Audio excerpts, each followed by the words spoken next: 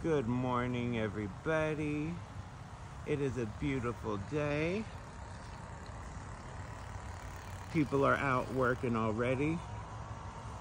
Weed eating over there in the neighbor's yard. And I am just waking up. And you know what? I woke up and I felt a little tired this morning. And I was like, gosh, I was laying there just like, I don't want to get up. And then what broke me out of it was like, thank God I woke up. And I shot out of bed, got food for the cats, and then started boiling water to make coffee. I still have to drink my coffee.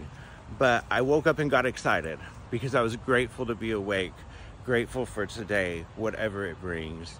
Just know sometimes we're not going to feel like waking up. Sometimes when we lay there, it's like, oh no, I have to get up and get ready. But if you make your first thought gratitude, I'm grateful to be awake, your whole day could get better. Just the thought. But just know that I hope you have a wonderful day and that I love you, but God loves you more. Happy Hump Day, everybody.